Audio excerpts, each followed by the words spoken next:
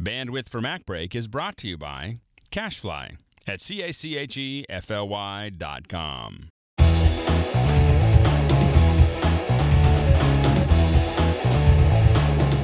Welcome to MacBreak Studio. I'm your host, Brian Gary. I'm here with motion guru, Mark Spencer. Hey, Brian.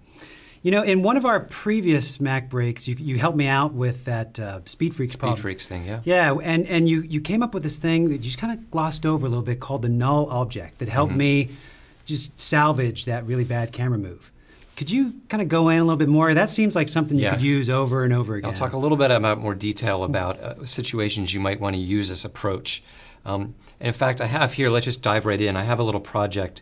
This is based on a project in my Motion 4 book, but I cover it also in my Motion 4 DVD and online tutorials.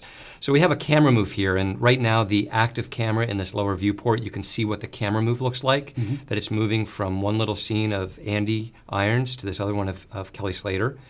And if I make the upper viewport active, we can see what the camera motion looks like. If I play it back, we'll see the camera moving from one set to the next. Right. And this movement is accomplished with the framing behavior, which I love. It's a new feature of Motion 4 that allows the camera to precisely frame anything you tell it to frame. The only limitation is in the way that it frames that object. And to make that make a little more sense, let me switch this top view. I'm going to hit the Control P to go to a perspective view, and we can see a little box around the Kelly Slater group here.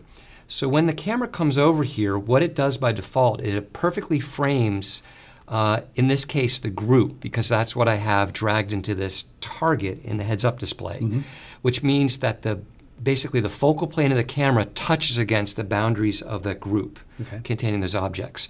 You have some flexibility because this white border that has these little corner pieces, if you drag on that, you can see I'm able to sort of dolly the camera forward to change the framing, or dolly it back.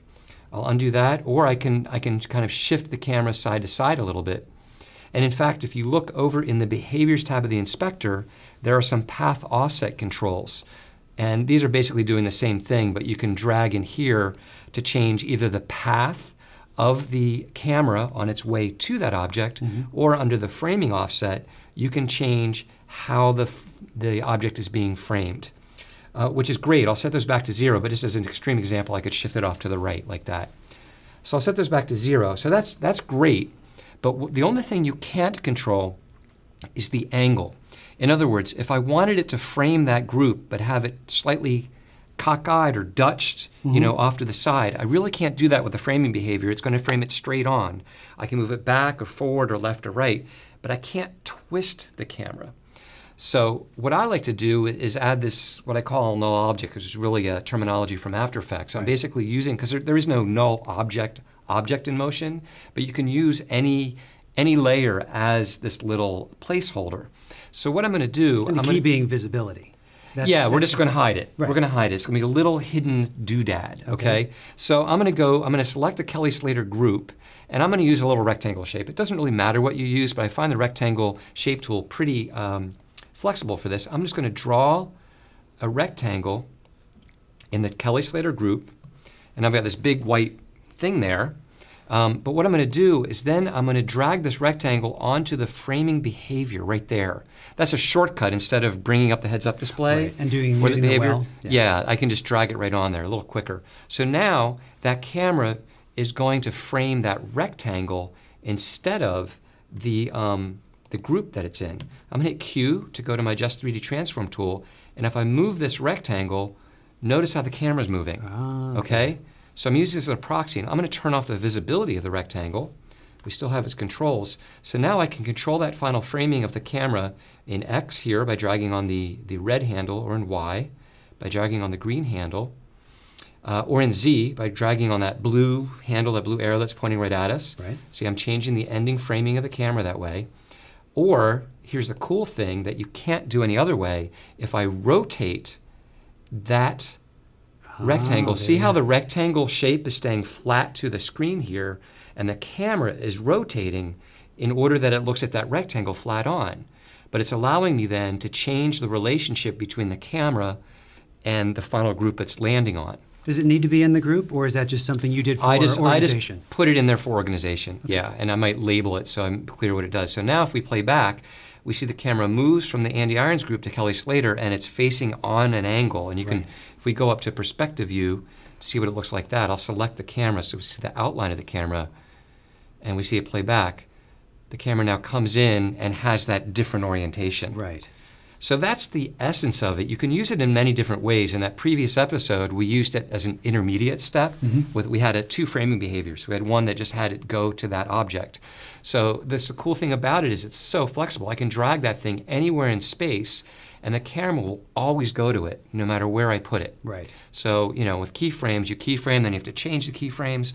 But this is now kind of linked together, and the camera's always going to be happy to follow it. And I have this extra level of control to precisely frame whatever I want to frame. Right.